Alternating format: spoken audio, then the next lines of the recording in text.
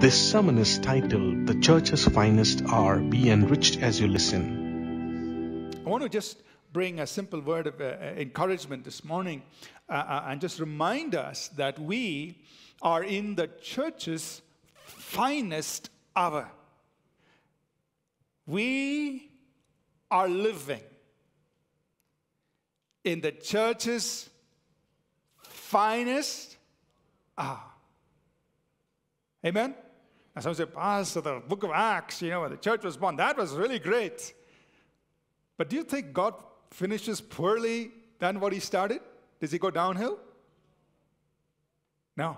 God always finishes better than he began. Amen? The glory of the latter house is always greater than the former. Amen? And so we are going from glory to glory. And so where we are today is the finest moment where the church has ever been. And it's only going to get better. Amen? And so I just want to speak towards that for a few moments before we close today. I want us to point us to two passages of Scripture, if you will, please. Ephesians chapter 4. You are probably already there in Ephesians 4. Rohan brought us there.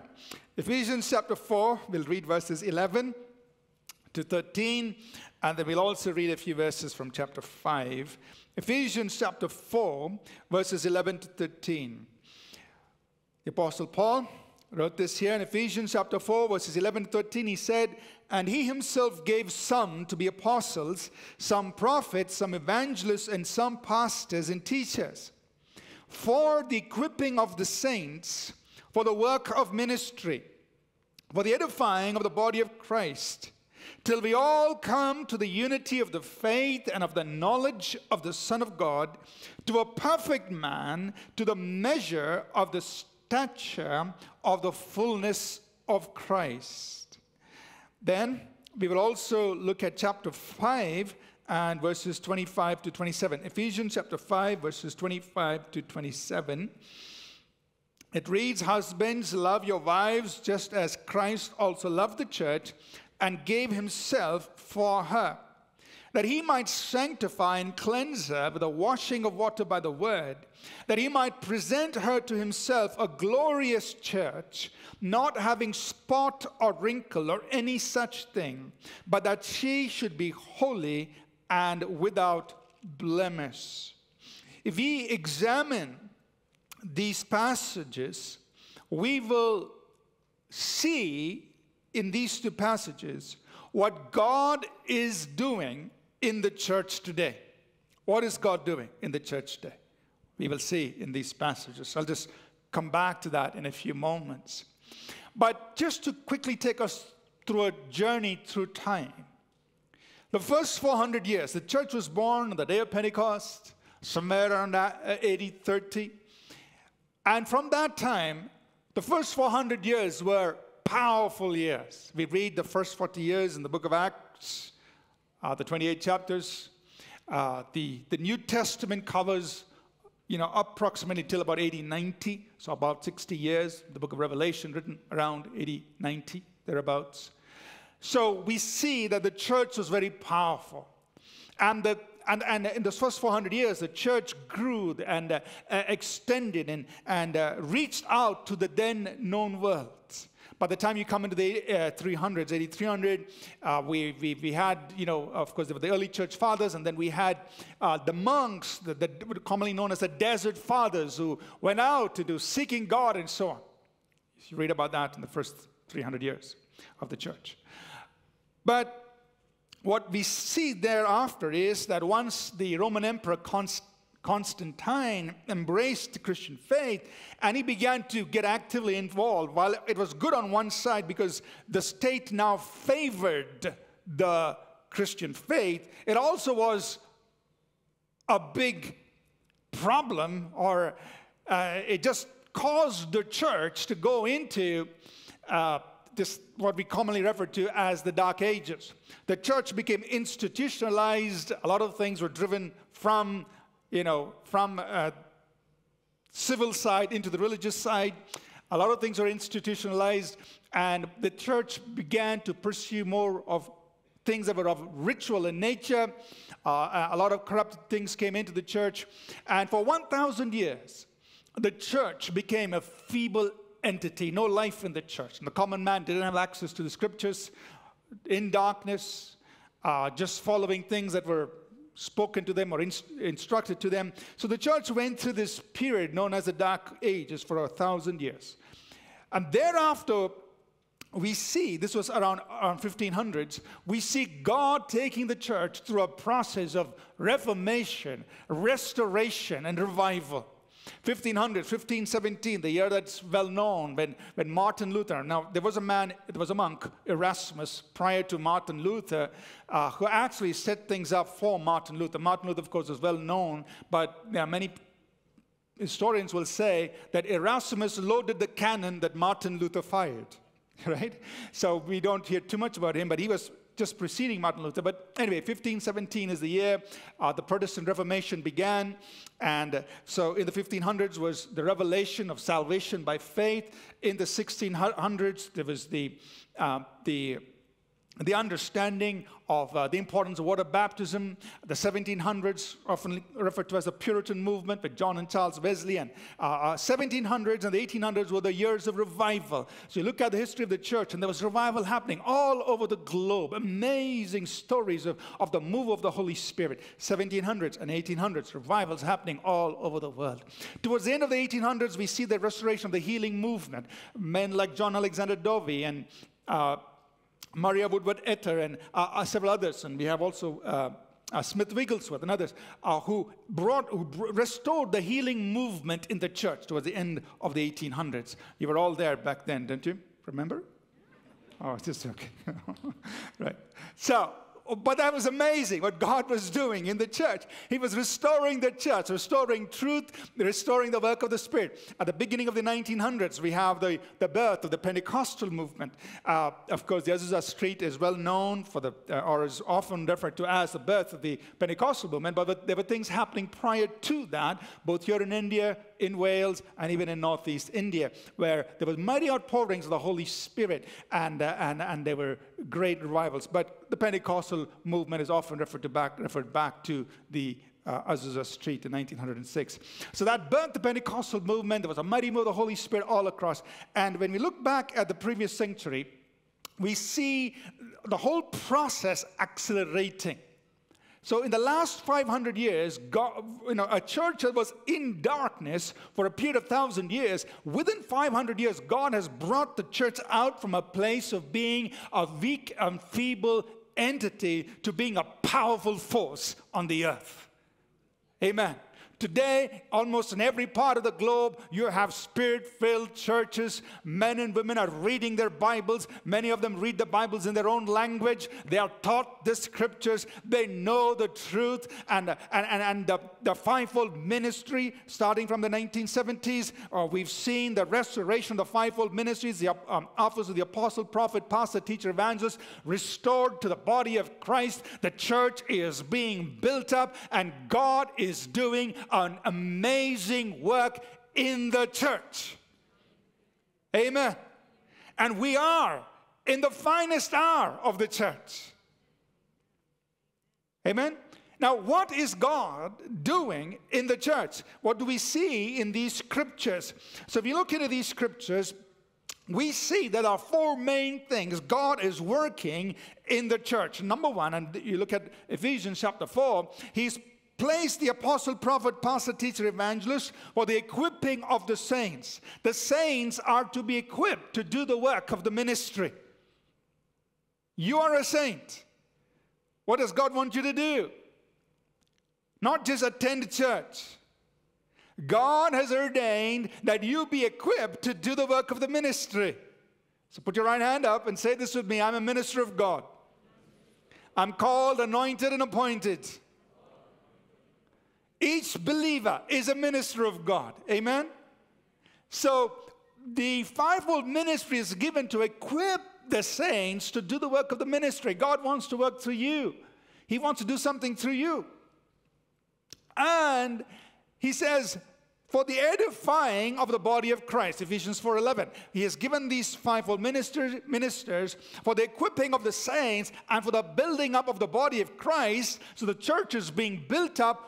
And what is God accomplishing in the church? Number one, till we all come to the unity of the faith. So where are we going? We're coming to the unity of the faith. Number two, and to the knowledge of the Son of God. So what's he doing? He's bringing us through. That word knowledge in the Greek is very interesting. It means a perfect knowledge, complete, accurate knowledge. He's bringing us to a place where we will know Jesus for who he really is. Are you with me? This is what God is doing in the church. Number three, till we all come to a mature man, a perfect man, to the full measure of the stature of Christ. So what's he doing? Number three, he's bringing us all to a place of maturity, which is Christ-likeness. And number four, this is in chapter 5, Ephesians 5, 25 to 27.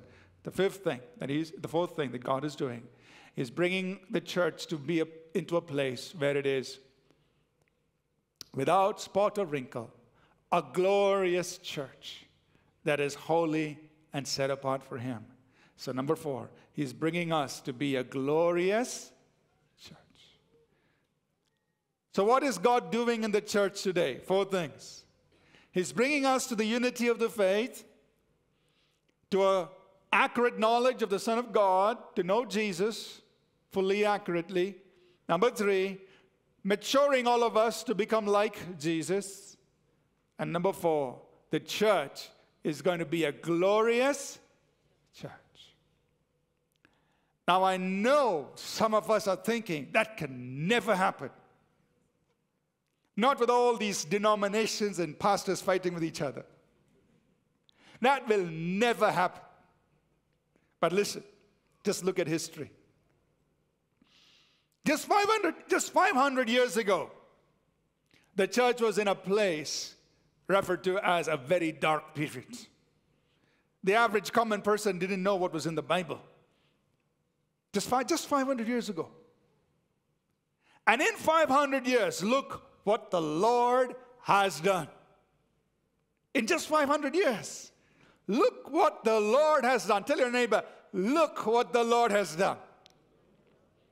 In just 500 years, the Bible is the most translated book. The Bible is the most talked about book. Jesus is the highest, greatest name proclaimed all over the world. In just 500 years, an entity that was weak and feeble and written off has now become the dominant force on the earth. Look what the Lord has done. So don't tell me that the church can never be brought to a place of the unity of the faith and of the knowledge of the Son of God, to be a mature man, to be Christ-like, and to be a glorious church, a church that is holy and set apart and manifesting the glory of God on the earth. Don't tell me that can never happen. Look back and see what the Lord has done. Amen? And he will do it. He will do it. No man on earth, no government of any nation, and no force of hell can stop God from doing what he decided to do a long time ago. The church will come to this place of being united in faith. The church will come to this place of knowing Jesus for who he really is. The church will come to this place where we can all grow up to the full measure of the stature of Christ. The church will come to this place where we will be a glorious church, radiating and manifesting the glory of God here on earth. And God will do it. Because Jesus is not coming back for a weak and feeble church. He's coming back for a glorious church. Amen? So get ready. Get ready for that. Now, I want you to see your part in this. Worship team, please come. See, that's an indication that the sermon is going to end.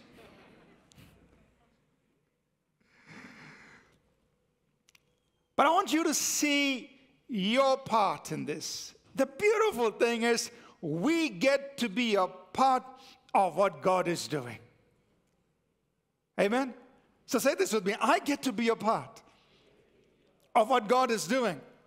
You know, what a joy to be living in the church's finest hour. And you and I get to be a part of God fulfilling these 4 things right here on earth. When everybody says it's impossible, God is working right through you and me to make this happen. But I want you to see your part in these 4 things happening in the life of the church. And when I mean the church, I'm not just talking about our local church. I'm talking about the body of Christ, believers everywhere, all over the world. See, you and I get to be a part of what God is doing, of helping the church come to this place of the unity of the faith. And I want you to commit yourself. I want to do this. That the church, I want to help the church be a part of this whole process of helping the church come be united in the faith. Therefore, I avoid things that would promote discord and disunity and division. And I embrace those things that will strengthen unity in the body of Christ. You and I do not represent a denomination. You and I do not represent a brand of Christianity. You and I do not represent an individual that God has raised up. You and I represent Jesus Christ. Amen? And that's it. And you and I work from that vantage point that whatever I do, I want to glorify Jesus and I want to foster the unity of the church. Because He is bringing us all to the unity of the faith. Secondly, what is He doing? He's bringing us to that perfect, complete knowledge of the Son of God. So you pursue that. Lord Jesus, I want to know you for who you really are. I can see you in the Word. I can see you in the Old Testament. I can see you in the New Testament. I can see you in the Gospels. I can see you in every book of the Bible. And Jesus, I want to know the Jesus of the Bible. I don't want to know the Jesus of some seminary. I don't want to know the Jesus of some theologian. I want to know the Jesus of the Bible. I want to know the eternal Word of God, the Son of God, the God who became man, who triumphed over Satan, hell, and death on the cross, who resurrected and He rose up again, and then He anointed us with His Holy Spirit. I want to know the Jesus of the Bible,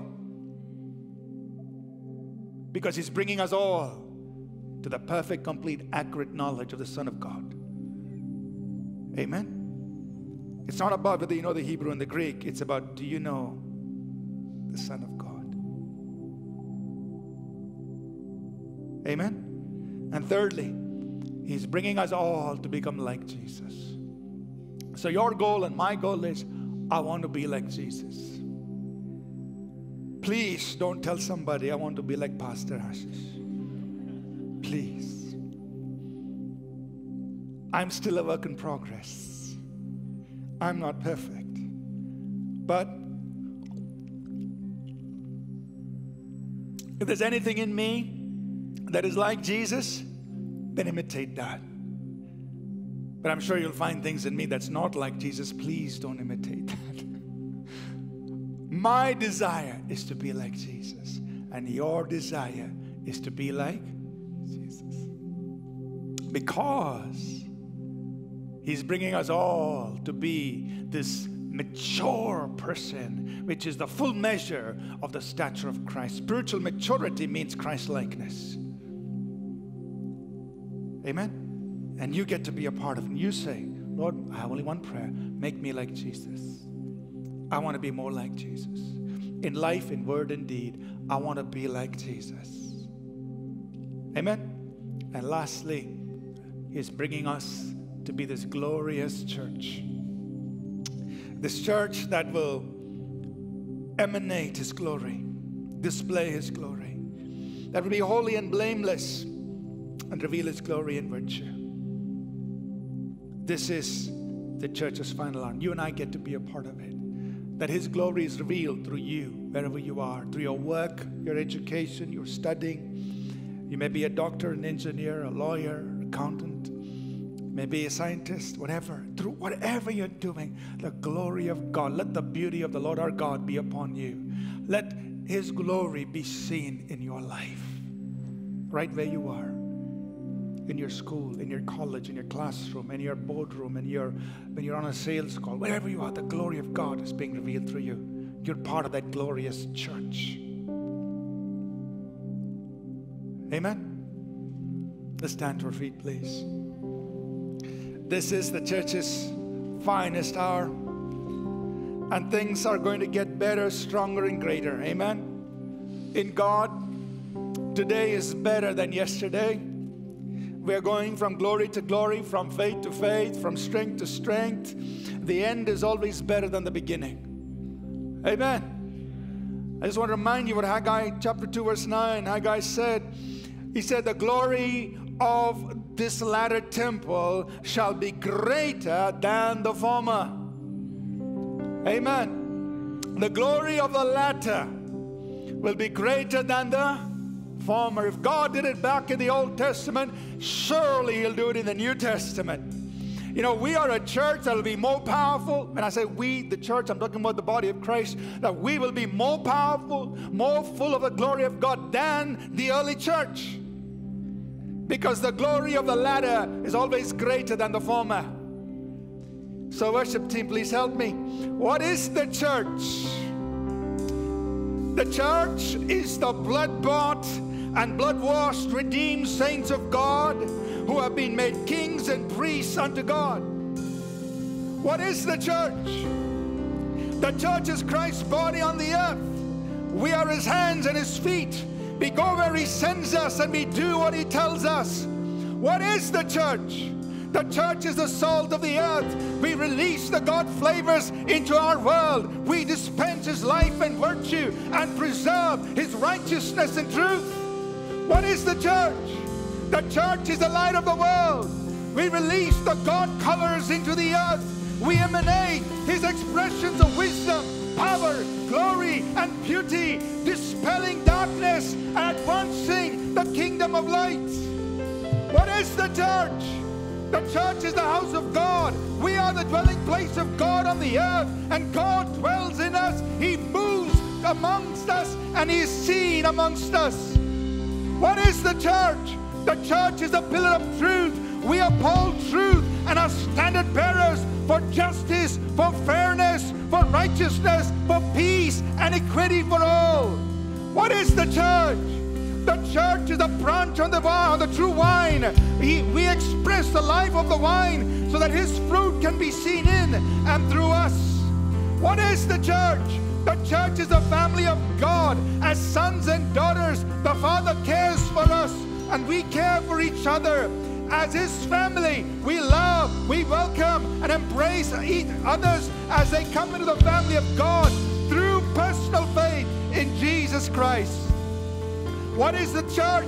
The church is a nation of holy people, a peculiar people, a people set apart to Him to walk in kingdom culture and values and to declare the praises of the one who brought us out of darkness into His marvelous light. What is the church? The church is the emissary of Christ. We are ambassadors of Christ, reaching out to a hurting world, announcing the good news of the kingdom of God and inviting people to be reconciled to God. The church are the anointed ones, sowers sowing seed, soldiers in conflict, laborers in the vineyard, bond servants of Christ, earthen vessels filled with heavenly treasure, messengers of good news, called, appointed, and anointed by the Spirit of God, doing His will and releasing the kingdom on earth as it is in heaven. The church is the bride of Christ. We are set on Him. Our hearts and our affections are devoted to Him, and we set ourselves apart as a bride for a groom, waiting for that great union in the sky and to be seated at the marriage supper of the Lamb of God. What is the church? The church is the work Christ is building, to whom He has given the keys of the kingdom. As those authorized in Jesus' name, we bind on earth what heaven has bound, and we release on earth what heaven has released. What is the church?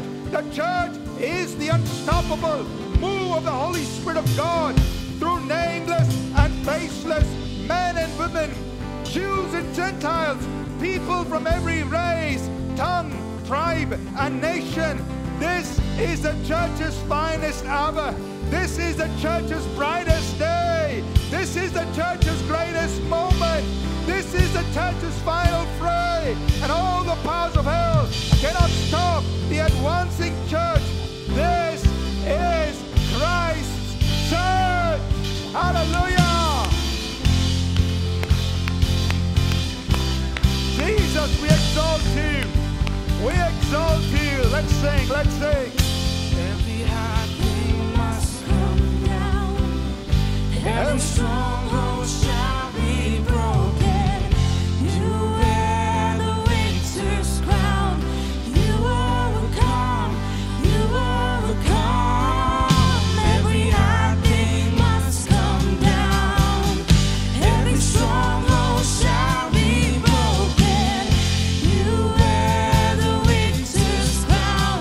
You overcome. You overcome.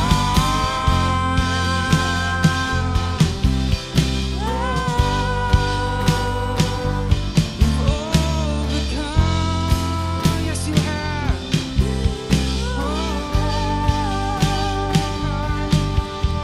You are ever interceding as the lost become the found.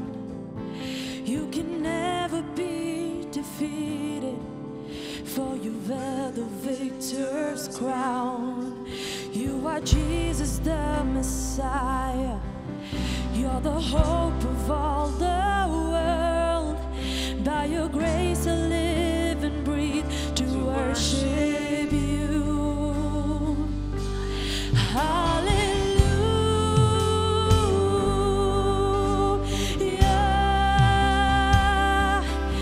You have overcome.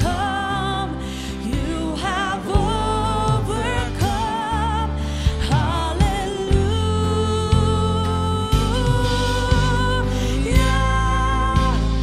Jesus, you have overcome the world. Every high thing must come down. Every stronghold shall be broken. You wear the victor's crown. You've overcome. You've overcome. Every high thing must come down. Every stronghold shall be broken. You wear the victor's crown. You've overcome. You've overcome. Every high thing must come down. Every stronghold shall be broken. You wear the victor's crown. You've overcome. You've overcome.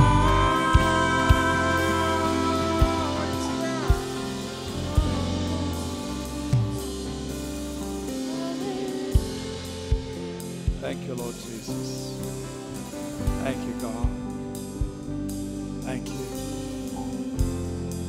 Hallelujah. We're going to close in a few moments. And after we close, our pastors will be here. I think all our pastors are here today. And we're going to be available to pray for you.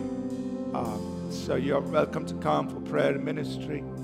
If you've come here this morning and you have a need in your life, maybe it's a physical need, a healing. Maybe it's your situation, life situation that you're going through. We believe the Jesus of the Bible is the Jesus of today. He saves. He forgives sins. He heals us. He delivers us. He works in our lives. And so we'll be available to pray for you. But you come in faith, looking to Jesus, and say, Lord Jesus, I come to you. These are ordinary people who are going to pray for me. They're just people.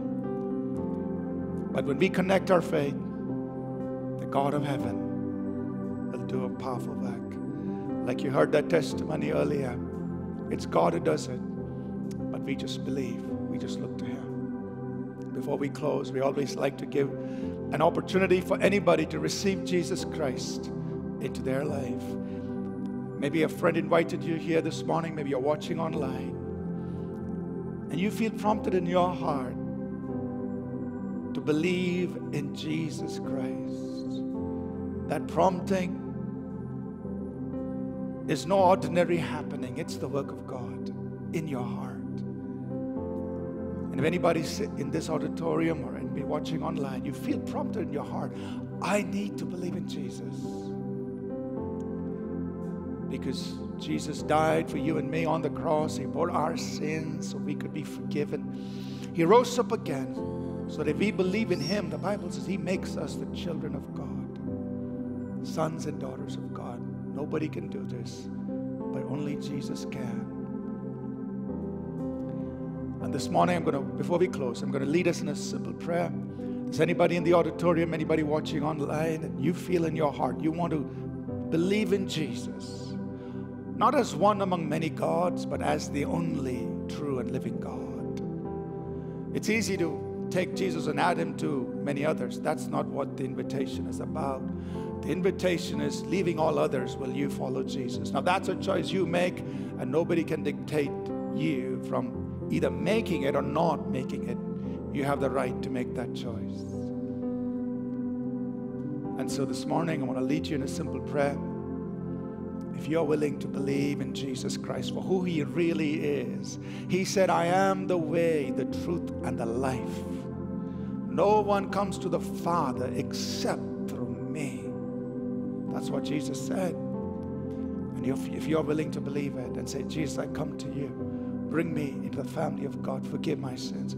If you're willing to do that, just pray this prayer with me, please. If you've never done this before, just say this, Lord Jesus, I am a sinner. I need to have my sins forgiven.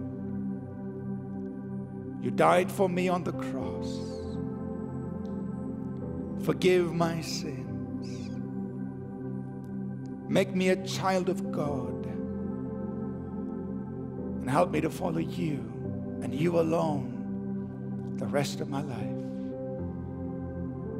I pray this in Jesus' name. Amen. Anybody in the auditorium, you prayed this prayer for the very first time, we want to rejoice with you. The Bible says there is great rejoicing in heaven over one person who turns to God. Anybody here, you prayed this prayer with me, we just like to see you. Please raise your hand if you don't mind. Anybody in this auditorium, you prayed this prayer with me. Let's see your hand. God bless you. God bless you. 1, 2. Anyone else? Anybody else? Just raise your hand, please. Raise your hand, please. Our ushers, now 3 over there. God bless you. God bless you. Anybody else? Please keep your hand raised. Our ushers will come to you, give you a bag. It's called a New Believer's Bag. Along with that, there's a card that says decision card. If you could just write your name, please, and your contact number on that. Just hand it back to them. Somebody from the church office will call you, will tell you how to use the resources in that bag. Also, at the end of the service, if you have a few moments, if you could make your way to the Visitors Welcome Lounge, people there will tell you how to make use of these resources and how to grow in your faith. Congratulations and God bless you for making this decision. For those of you who are online, please go to apcw.org/FTV. Enter your details there so that we can reach out to you as well. We're going to close with a benediction and dismiss. Our pastors will be here to pray with you personally and minister to you personally. Let's close.